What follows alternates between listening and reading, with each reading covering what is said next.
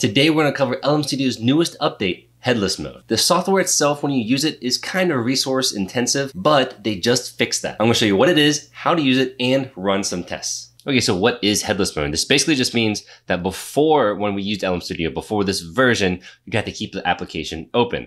And the problem with this is that it does consume resources such as video memory and makes my computer slower, especially when trying to record. Instead of having to do that, they created Headless Mode, which basically means once you turn on the local LLM service, LM Studio's process will run without the GUI upon machine startup, meaning that you can just minimize this to the tray and we no longer have to have the GUI running in order to actually use LM Studio. Now, to update this, you do have to actually download the version from lmstudio.ai. This is not an in-app update, as I have tried. It didn't work for me. Maybe it will for you, but it didn't for me, so I just re-downloaded LM Studio. And now once you're running LM Studio, at the top left here, there is a tab called LM Runtimes. Click this, and then at the bottom left here, there's an app settings. So click that. Then you're going to scroll down until you see the local LLM service for Headless.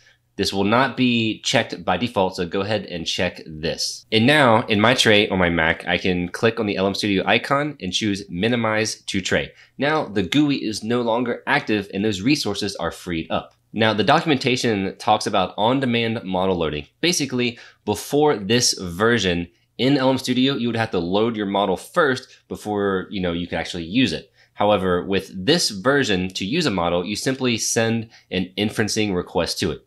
Basically, I'm going to show you the testing with our code. If you were to run that code and you don't have a model loaded, it's saying that it will take a few more seconds because it's going to load the model first and then you go ahead and execute your request. However, that did not work for me. So I did have to load it first. I'm going to show you how to do that. So I created an 8-day Crew AI series, which I have a link in the description. And on day 2, we talked about using local LLMs. So here I have an example of how you would use LM Studio. You create the LLM class, you give it the model. And I'm going to show you how to download this in just a minute. You do not need the API key and the base URL. I'm going to show you how you can do all of this. Now in my tray, I'm going to click on LM Studio and I'm just going to simply say start server on port 1234. And now once that is started, you can choose copy LLM server base URL. And once you do that, so you can just come in here under the base URL. Once that's copied, just paste it in and you're good to go. Now you don't have to memorize this or anything. You can just copy it from the tray. The next thing is we need to load a model. So if you come down here to load model, let's say you have models here.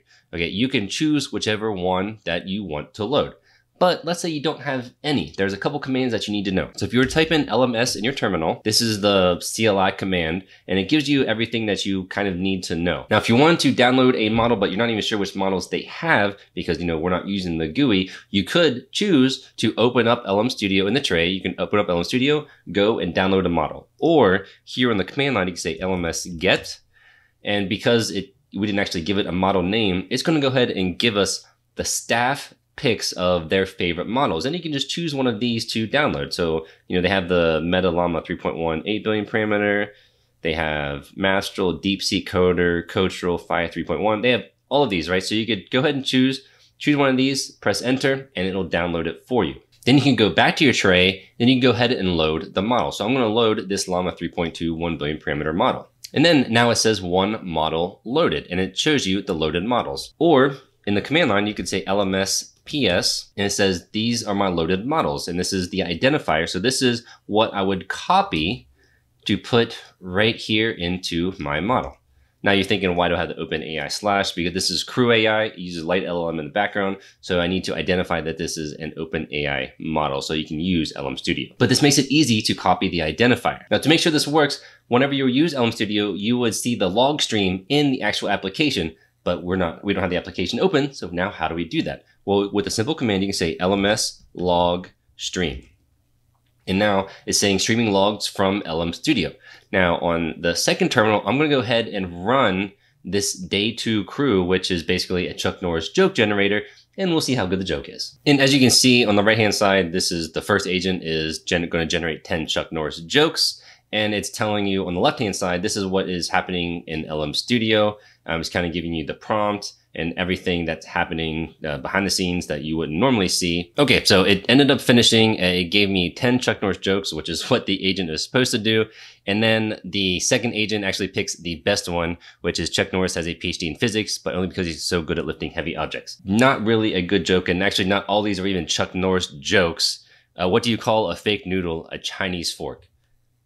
What? But remember, it's a 1 billion parameter model. In a blog post they provided, they have some different downloads for specific quantizations, which they show you examples of, and Hugging Face URLs. They also have pictorial support with Apple MLX, which is also new. I think it came out actually in the last version, 0.3.4 or in 0.3.5 with the headless mode. But however, I cannot show you this because it's take it for a spin if you have a Mac with 16 gigabytes plus of RAM, preferably 32 gigabytes. I have 8. I really think this is a great update for LM Studio, and it's going to really improve their standing within the local AI model sphere. I just finished an 8-day Crew AI series. You can watch that here with this playlist. I'm also creating a school community where I would love to share with you and have a more personal approach on how to build these, create services, automate your lives, and really just have a vibe where everybody's trying to help each other get better. I'll see you next video.